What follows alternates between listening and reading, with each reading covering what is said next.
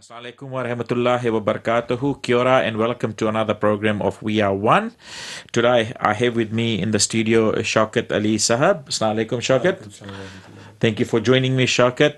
I do apologize for a slight, I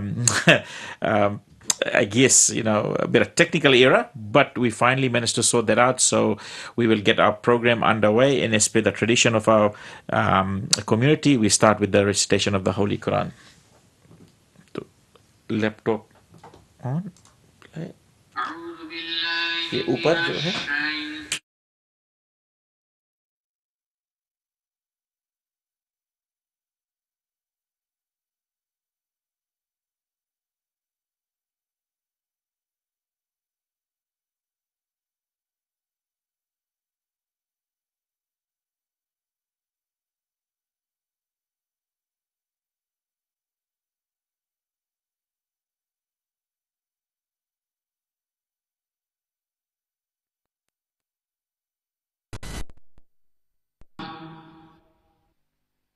ज़माने की कसम इन्नल इंसान लफी खुस्र यकीनन इंसान एक बड़े घाटे में है इल्लल्लज़ीना आमनु व अमिलुस्सालिहाति व तवासौ बिलहक़ वतवासौ बिस्सब्र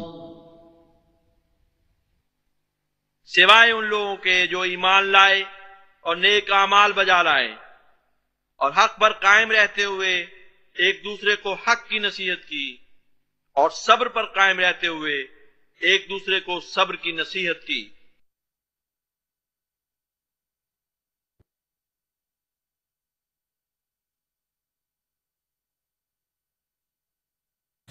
Thank you to our listeners and viewers. That was the short recitation of the Holy Quran, which we have just witnessed. So, in today's program, what we intend to talk about is the promised Messiah, the second coming of Messiah, the concept of the whole coming of the second coming of Jesus Christ. So that's what we have in store for us today. We won't have an interactive session. We'll be cutting short our program just a little bit today. And then we will have a beautiful poem that is in praise for our Holy Prophet Muhammad. Peace and blessings of God Almighty be upon him. And then just a little quick update on the refugee settlement today. So we will go straight into the program of the second coming of the Messiah. يا عين فيض الله والعرفان يسعى إليك الخلق كالظمآن يا بحر فضل المنعم المنان تهبي إليك الزمر بالكيزان. I've always been fascinated by the fact that even though people belong to many different faiths, yet there are things that are surprisingly common between all world religions. One thing that has always sparked my interest is that nearly all world religions speak of the advent of a Messiah in the latter days. If we look at the major world religions, like for example Christianity, most of them believe that Jesus Christ would be coming in these latter days, and they believe also that with the coming of Jesus Christ, the kingdom of God will get nigh too. Hindus are waiting for their Krishna, and Buddhists, they are expecting the arrival of their Buddha. Muslims are waiting for their Mahdi and Messiah. Christians are waiting for Jesus Christ.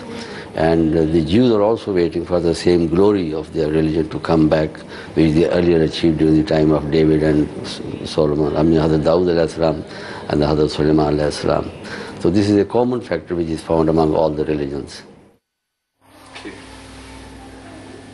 It always got me thinking that if a Messiah was to come for every religion, each bringing his own teachings, all at the same time, that would definitely be a recipe for mass confusion all over the world, unless every religion was referring to the event of the one and the same person. Now that would definitely unite all faiths. Well, there are some similarities between the Christian and the non-Ahmadi Muslim concept of Jesus alayhi salam. That is to say, they both believe that Jesus alayhi salam is still alive and he ascended to heaven and he would return one day in order to unite the whole of mankind. But there is a prime difference between these two beliefs. The Christians, they believe that when Jesus Christ comes back, he will bring back the kingdom of God. So according to the Muslims, that kingdom of God will appear in this way, that those who are not Muslims, they will be killed and annihilated. Now, Muslim concept of Jesus alayhi salam, he doesn't forgive or he doesn't have any compassion. If you're not a Muslim, they think that you are dead. I'm not exaggerating, it's not exaggeration at all. These are all concepts prevailing in the Muslim society. If you are not a believer, if you are a disbeliever, then you are dead. And this is what actually Orthodox Muslims believe, and this is what is commonly known to them. There's a saying of the Holy Prophet ﷺ where he mentions that there will be a time when the Holy Quran will be so misinterpreted that Islam would have departed this earth to the farthest edges of the universe. And truly, to believe that a prophet of God has ascended to the heavens and will return only to massacre those who chose to believe different is an outrageous belief that could be attributed to the Holy Quran. कोई आसमां से न आएगा,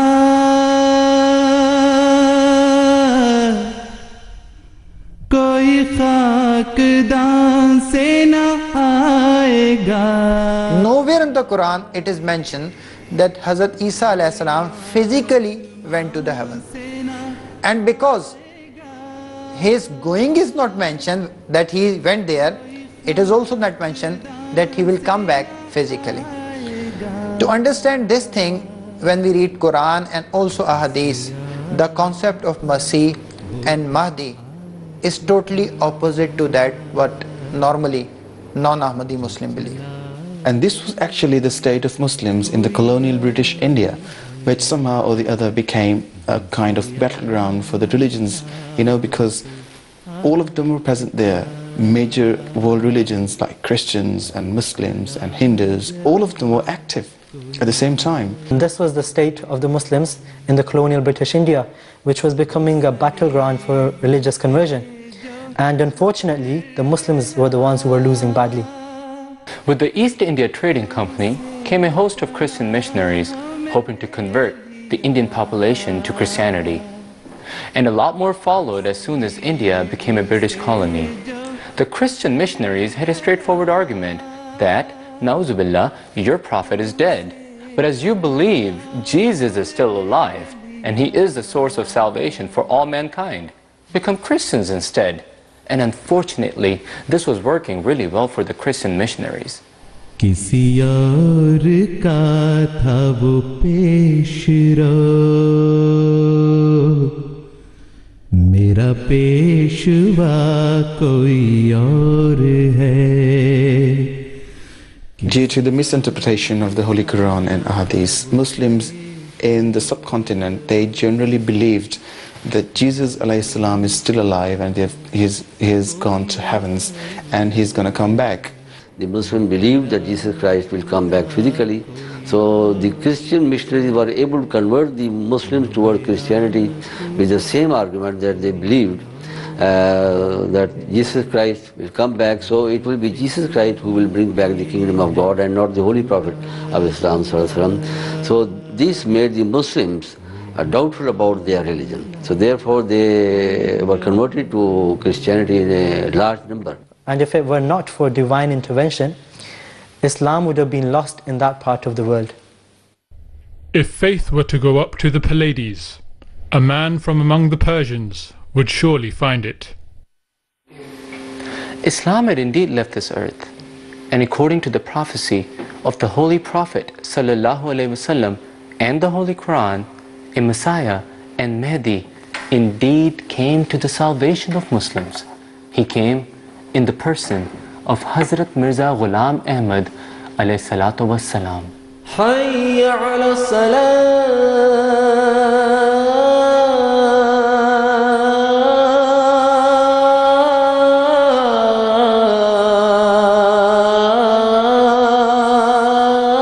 So this was the time for the coming of the Messiah. All the signs had appeared, and it was Hazrat Mirza Ghulam Ahmad alayhi salam who truly defended the honor of the Holy Quran through divine guidance and indeed bring it back from the Pleiades. This was the time of the promised Messiah والسلام, and all the signs were there. It was Hazrat Masih Maud والسلام, whose advent took place, and he was appointed by God, and he did a lot of services to Islam. One of the biggest thing, one of the major thing, one of the unique thing the promised Messiah ﷺ did, he corrected the ideology, the doctrine, the understanding of the verses of the Holy Quran and also of the verses of the Bible regarding the life and the death of Jesus. Peace and blessings of Allah be upon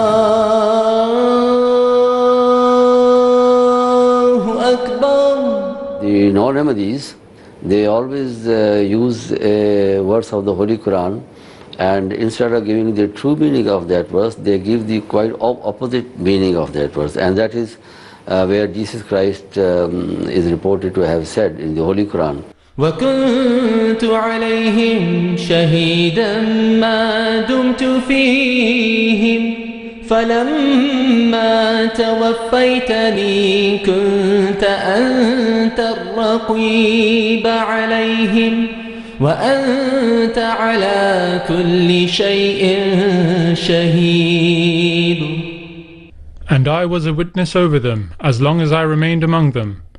But since thou didst cause me to die, thou hast been the watcher over them, and thou art witness over all things. What actually is going on in this verse is that on the day of judgment, Allah Almighty is asking Hazrat Isa ﷺ about his performance, about his people. And he is simply replying in a very simple way that since I was among them, I was trying my level best. And when I was departed from them, I died. I was not responsible for them, but in fact, oh my beloved Allah, you were responsible for them. So this verse was used by the non-Ahmadi Muslims in order to prove the ascension of Jesus alayhi salam. And they would interpret the word tawafi to mean to physically raise. But this is completely unfounded, this translation. In this verse, the word tawaffaytani is actually misinterpreted by the non-Ahmadi Muslims. They believe that tawaffaytani here means that when you took me up or when you raised me up physically, but actually this meanings is baseless. Here this word means when you give me death, when you caused me to die. Because in many other parts of the Holy Quran, the word tawaffaytani has come to mean in the meanings of, or it is taken as the meaning of the death. قُلْ يَتَوَفَّاكُمْ مَلَكُ الْمَوْتِ. Say, the angel of death will cause you to die. Even in this verse, the word tawaffi is used referring to the death. The promised Messiah alayhi salam proved that Hazrat Isa alayhi salam died a natural death. As well as this, he proved that all prophets before him also died a natural death, and not a single person before him had ever been given everlasting life. وَمَا مُحَمَّدٌ إِلَّا رَسُولٌ قَدْ خَلَتْ مِن قَبْلِهِ الرُّسُلُ أَفَإِن مَّاتَ أَوْ قُتِلَ انقَلَبْتُمْ عَلَىٰ أَعْقَابِكُمْ. Muhammad is only a messenger. Verily, all messengers have passed away before him. If then he die or be slain, will you turn back on your heels? وَمَا جَعَلْنَا لِبَشَرٍ مِّن قَبْلِكَ الْخُلْدَ.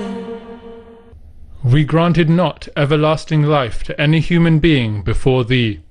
جسمي يطير إليك من شوق على يا ليت ليت كانت قوة الطيران جسمي يطير إليك من شوق على يا ليت كانت قوة الطيران. The promised Messiah ﷺ worked diligently to defend Islam and to rekindle the flame of faith that had been snubbed by ignorance. It is quite remarkable that a misinterpretation on the death of Jesus ﷺ could have such a profound effect on the faith that it nearly uprooted the very foundations of Islam. But it also had a hidden, more sinister and terrifying danger.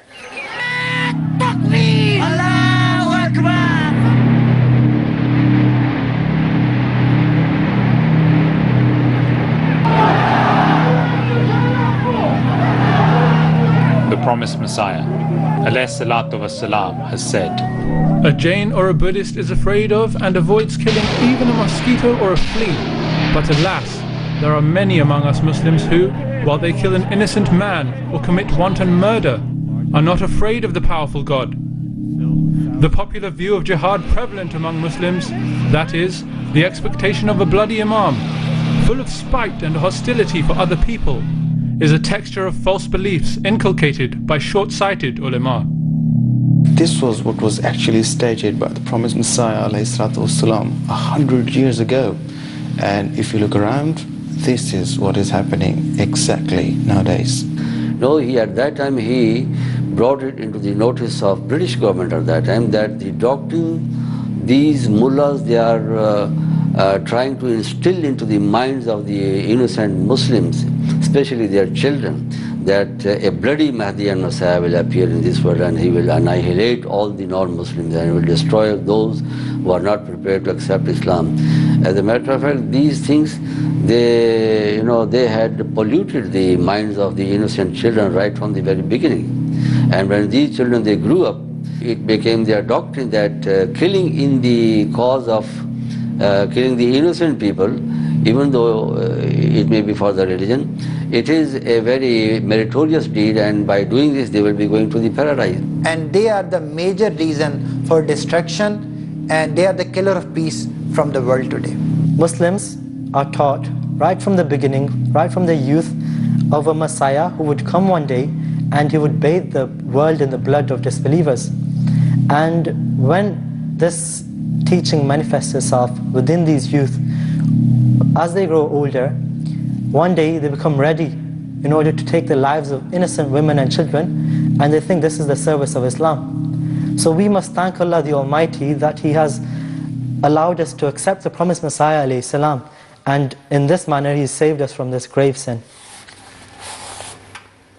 The promised Messiah ﷺ's service to humanity and Islam is staggering. But here is just one example of his many services to Islam by showing us the true interpretation of Jesus ﷺ. The promised Messiah ﷺ saved the Muslims from doing shirk or association with God. The promised Messiah ﷺ saved the Muslims from this false belief, which is also blasphemous, to believe that Jesus ﷺ, who is an Israelite prophet, he would come back to save the ummah of the Holy Prophet ﷺ, who is also the seal of all the prophets. न तेरा खुदा कोई और है, न मेरा खुदा कोई और है. We call ourselves Muslims, and we must look at the meaning of Islam. And Islam means peace and submission to the will of Allah. So this is exactly what we practice. We try and win the hearts of people through peaceful means, through peaceful words. We must be very grateful to the promised Messiah who gave us this teaching of living in peace with the rest of the world. And this is what we are born for, that we should spread peace through our own peaceful action. And our Prophet Muhammad, peace and blessings of Allah be upon him, is a messenger of peace. The Khulafa of Hazrat Promised Messiah ﷺ, he gave us this idea that there is one motto that we have to follow, which is unmatchable. That is love for all, hatred for none. There's still some questions, aren't there? If Jesus ﷺ did not die on the cross and he was not raised to the heavens, then where did he go? What happened to him? Did he fulfill his mission? To find out all of that and much, much more, read this book, Jesus in India, by the promised Messiah ﷺ. جو چلا گیا کوئی اور ہے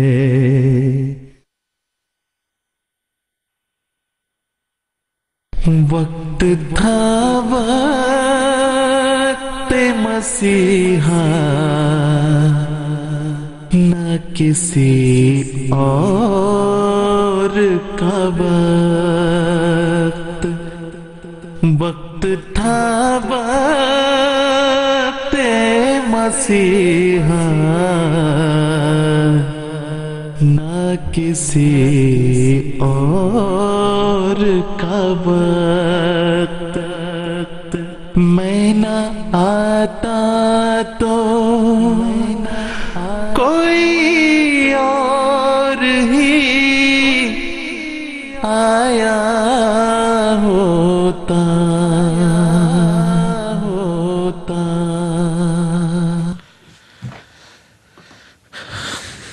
Thank you to our listeners and viewers. That was the documentary we have just played on the second coming of the Messiah. I hope you found that quite informative. Before I get into the last and final program for the day, it will be a poem, and then I will close off with the refugee settlement program.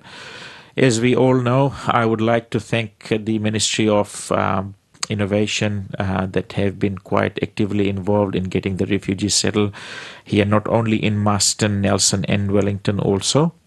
By the grace of Almighty God, the members are well settled. They are now so settled that they have been making some huge progress across their work-wise, in terms of their driving, in terms of their English speaking skills. So by the grace of God, I think families are very, very well settling in the community. By the grace of God, we have now reached a total of about 67 members here in Masterton, which is absolutely pleasing and wonderful to know. And again, from our perspective, I would like to thank Michael and his team from Aero FM, who give us the opportunity to come here and present every Saturday. We are one. The message of peace, the message of unity, to save humankind and believe in the oneness of God. So with that short note, I will play a poem, and then that will be the last item for the show today. And then we will close off by, again, just a quick chat and a quick brief around what's coming up in the holiday period as well. وہ قصیدہ میں کروں وصف مسیحا میں رقم وہ قصیدہ میں کروں وصف مسیحا میں رقم فخر سمجھیں جسے لکھنا بھی میرے دست و قلم وہ قصیدہ میں کروں وصف مسیحا میں رقم جان ہے سارے جہاں کی وہ شہ والا جان ہے سارے جہاں کی وہ شہ والا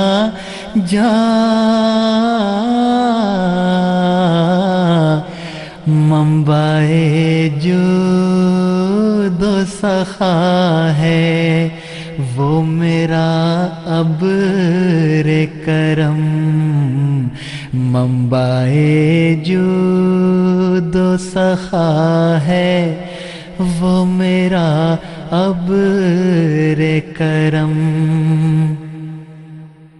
تاج اقبال کا سر پر ہے مزین تیرے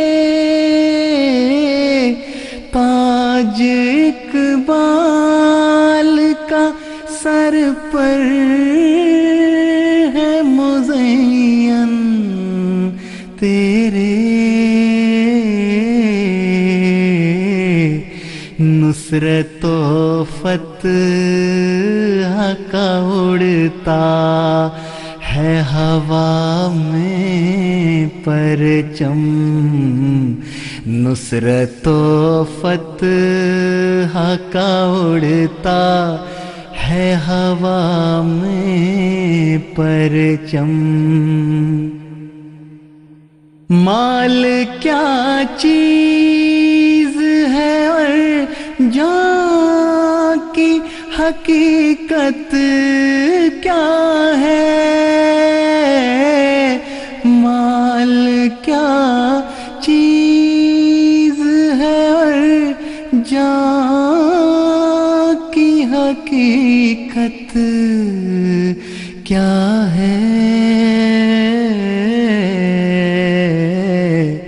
آبرو تجھ پہ فدا کرنے کو تیار ہیں ہم آبرو تجھ پہ فدا کرنے کو تیار ہیں ہم وہ قصیدہ میں کروں وصف مسیحا میرا غم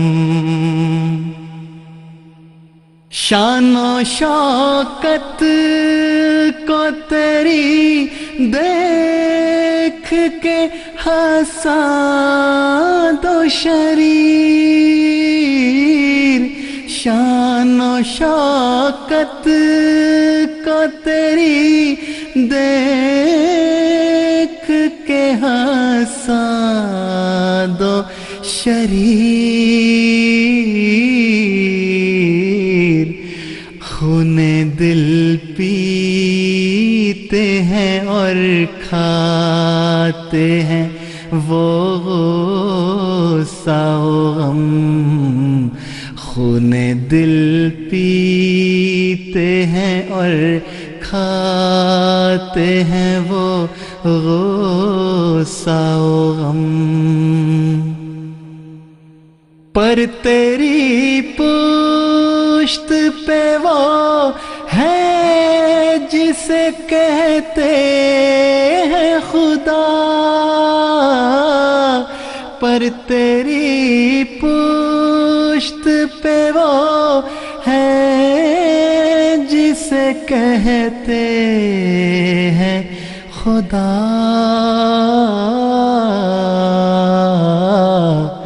جس کے آگے ہے ملائک کا بھی ہوتا سر خم جس کے آگے ہے ملائک کا بھی ہوتا سر خم وہ قصیدہ میں کروں وصف مسیحا میرا غم اپنے وعدے کے مطابق تجھے بھیجا اس نے اپنے وعدے کے مطابق تجھے بھیجا اس نے امت خیر رسل پر ہے کیا اس نے کرم امت خیر رسل پر ہے کیا اس نے کرم تیرے ہاتھوں سے ہی دجال کی ٹوٹے گی کمر تیرے ہاتھوں سے ہی دجال کی ٹوٹے گی کمر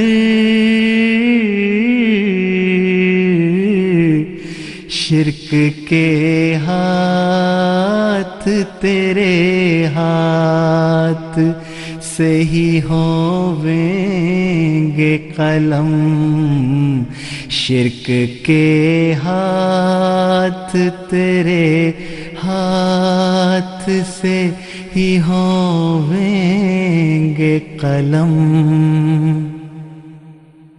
تیری سچائی کا دنیا میں بجے گا ڈنکا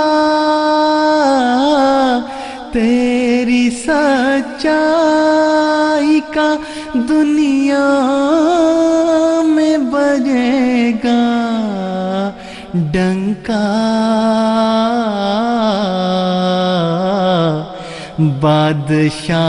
بادشاہوں کے تیرے سامنے ہوں گے سرخم بادشاہوں کے تیرے سامنے ہوں گے سرخم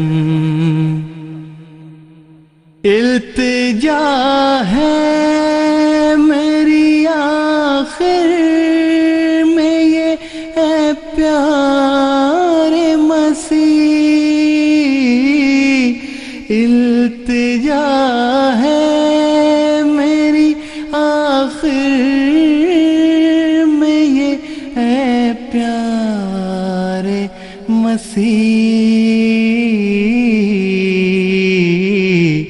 حشر کے روز تو محمود کا بنیو ہمدم حشر کے روز تو محمود کا بنیو ہمدم التجا ہے میری آخر میں یہ اے پیارے مسیح حشر کے روز تو Mahmood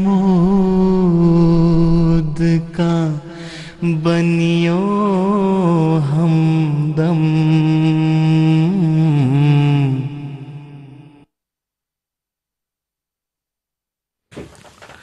Thank you to our listeners and viewers. That was the conclusion of today's program.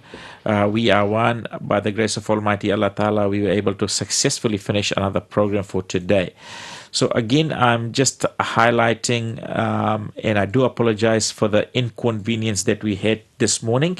Bit of technical difficulties, but by the grace of God, we managed to rectify that and get that out of the way.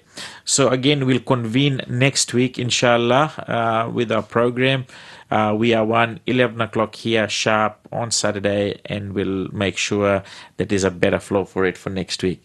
So again, just leading into the holiday period, there's a reminder: be safe out there. Don't drink and drive. Think of the community. Think of the safety of people. Be mindful. Have a festive season. Merry Christmas and a prosperous New Year to all our viewers and members. Assalamu alaikum wa rahmatullahi wa barakatuhu. We are one. Kakite ano.